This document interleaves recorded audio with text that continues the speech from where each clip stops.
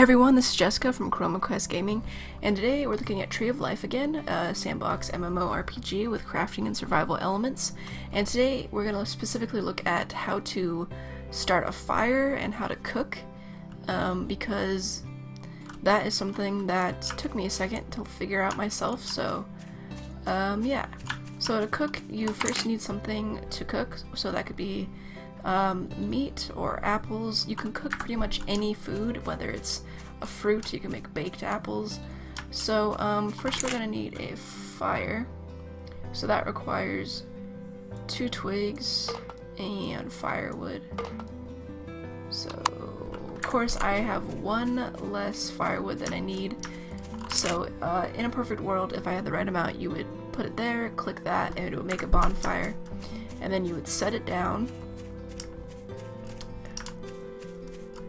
And it would look like this, and you open it up, and you can either put firewood, you can either put firewood here, like that, and start the fire, or you could put coal. I'm going to use coal for this example because it is less useful than wood, so don't want to waste it.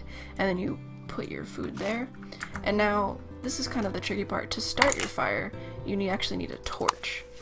So go ahead and put twigs in, create a torch, drag it down, drag it down, and then equip it, and then you see that fire icon, click that, and you'll see that you start the fire. And then if you go back in it, you'll see that your food is cooking,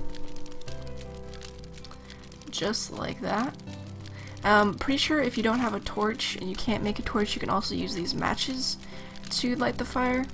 So that's also helpful. And when the food finishes cooking, you see it pop up right here, and you right click it to put it in your inventory, and then put more food. And yeah, so that's how you cook food in Tree of Life. Thanks for watching.